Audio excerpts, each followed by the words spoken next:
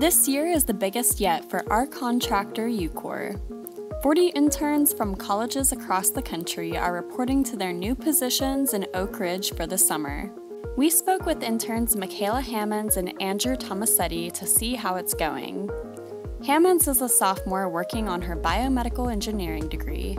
She's done numerous internships since her freshman year of high school, including working at DOE last year.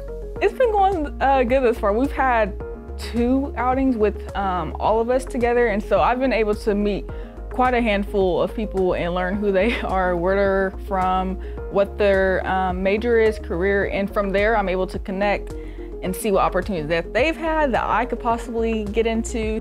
These opportunities provide valuable experiences, networking opportunities, and help participants figure out where they belong in the workplace. Tomasetti is an Army veteran and current student at Murray State.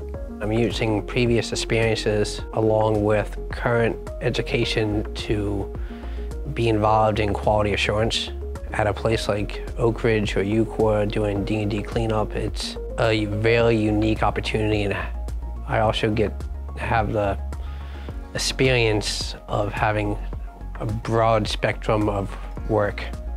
Check back in at the end of summer when we'll hear what they learned.